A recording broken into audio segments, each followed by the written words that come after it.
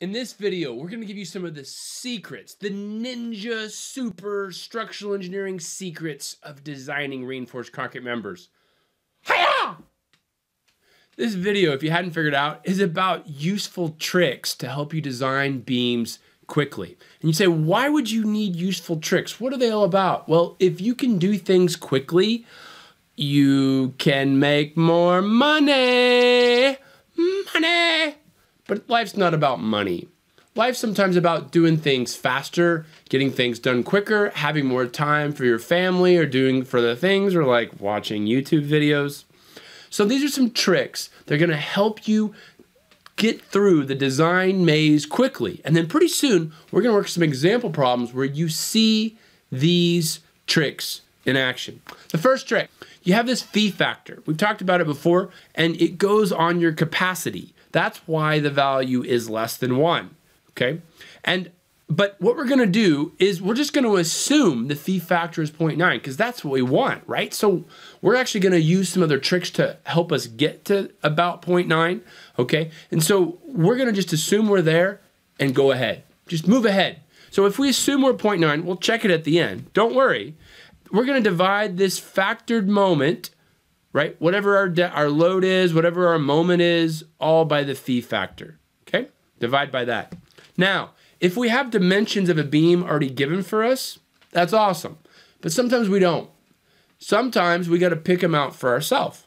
If you have no choice, if you get to pick your own, then you should make your D over B ratio. What's the D? That is from the fiber in compression to the centroid of the steel.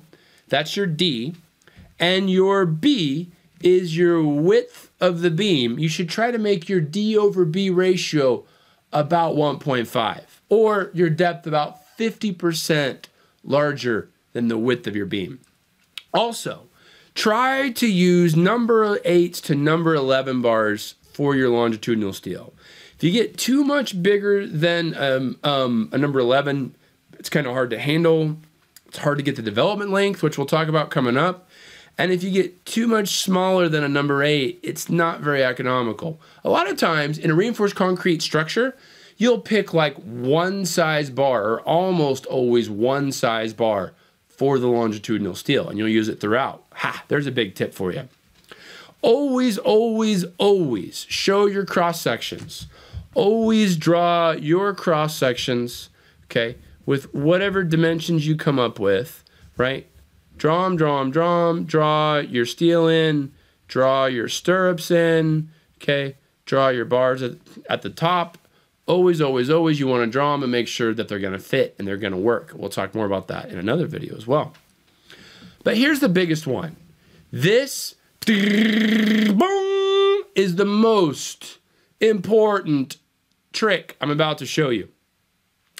If we look at our awesome, most important critical equation to find the nominal maximum moment capacity of a reinforced concrete beam, well, we know it's this, okay? ASFY times D minus A over 2. And this phi we already talked about earlier. We can get rid of that if we want. And this A, right, we know this is equal to ASFY divided by 0.85 F prime C B. Now, I'm going to show you some algebra here.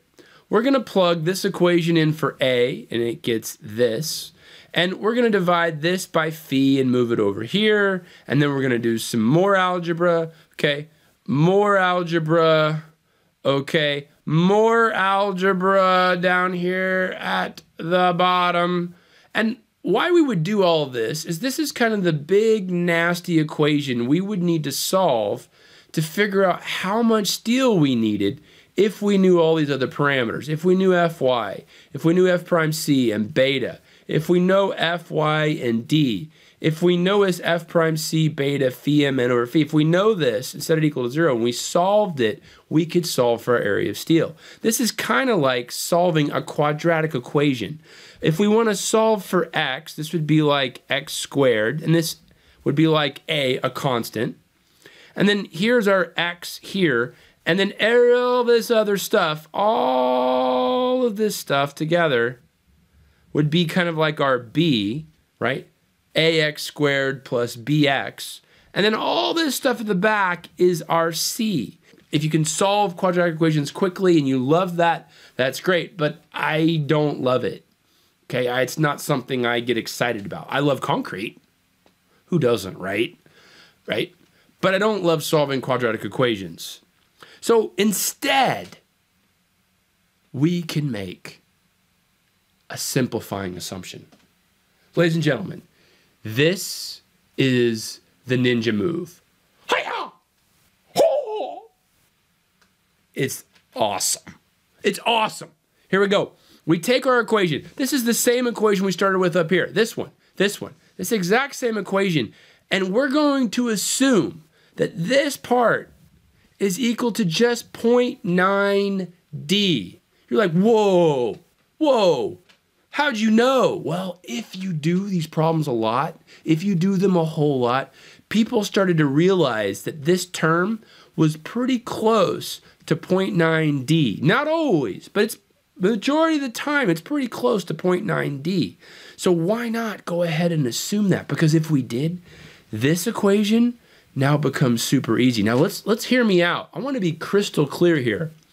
I am not saying that this is good enough for finding the capacity of a beam. I'm saying this is a good first estimate to get a design started. And then what we're going to do at the end is we're going to come back after we get to the very end.